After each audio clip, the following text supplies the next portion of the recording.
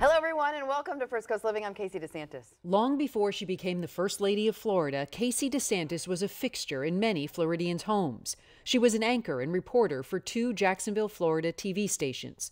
But she left it all behind to raise her children and help support her husband's run for governor of Florida. I was going to take a break from the show. I was going to be able to spend time with my family. Casey DeSantis was born in Ohio as Jill Casey Black. She's a golf enthusiast and equestrian who graduated with an economics degree from the College of Charleston in South Carolina. She first met Ron DeSantis on a golf range at the University of North Florida. So I kept looking over my shoulder because I wanted, the bucket of balls that somebody had left. Ron's over there, and so he thinks I'm looking at him. Was there an attraction at all to him? Yeah, of course, he was cute. The couple married in September 2009 at the Walt Disney World Resort. In 2010, Casey worked as a host for the PGA Tour, appearing on the Golf Channel.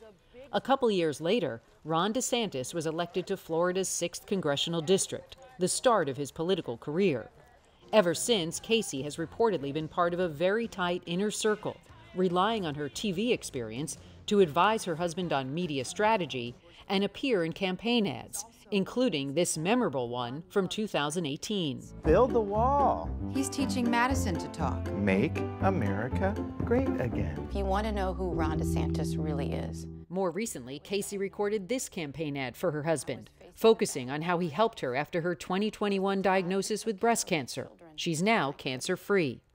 He was there to pick me off of the ground when I literally could not stand. He was there to fight for me when I didn't have the strength to fight for myself. That is who Ron DeSantis is.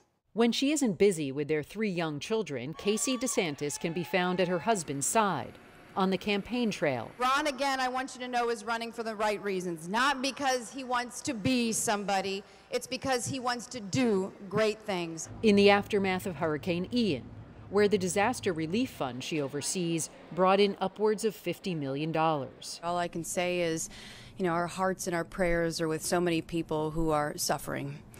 Which is why about 24 hours ago, we launched the Disaster Relief Fund. And of course, on election night this week, as he basked in the glow of his re-election victory, the governor shining a spotlight on his wife. And most important of all, thank you to the greatest First Lady in all 50 states.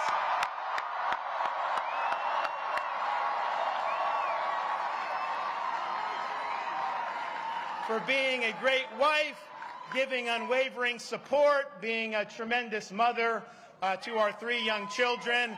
She is remarkable.